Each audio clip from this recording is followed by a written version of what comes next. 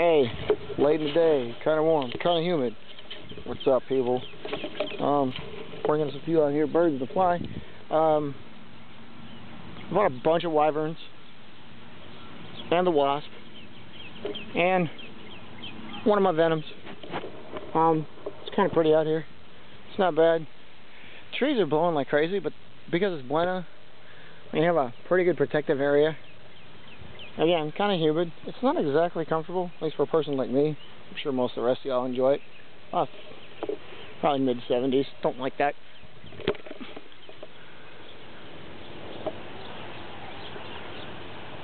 But I'm doing a very good job out here again. The NG, of course. That goes without saying. Although for regular nomenclature, I think I'll probably just keep continuing to call it Venom, even though it's not the original. As far as basing goes, it's the NG. Good distances here. And I was thinking about starting to make like one of those little documentaries, if you will, and describing how distances.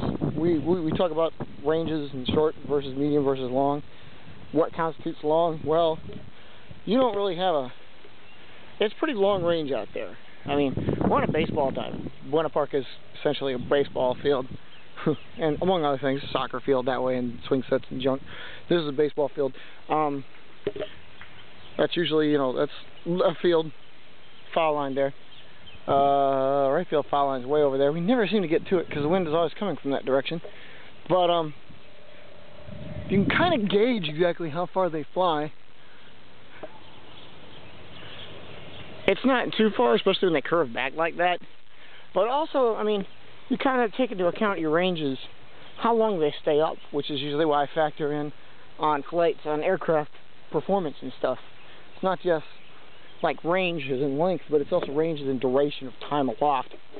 And Venoms pretty good at it.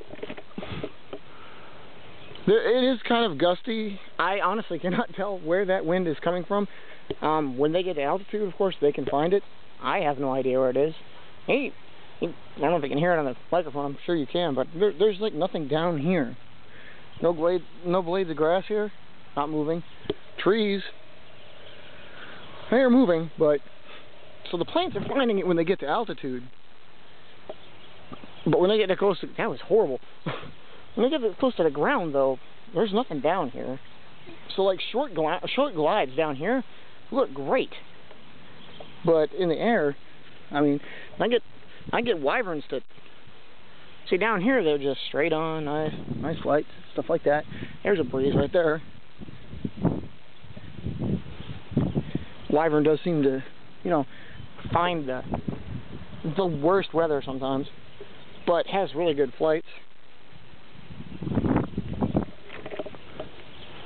Oh, when it's not trying to fight the wind like this. I mean, the wind right here is pretty bad, but this is probably because I'm actually starting to film. So it's deciding like, okay, well, let's see if we can trap them on the ground here.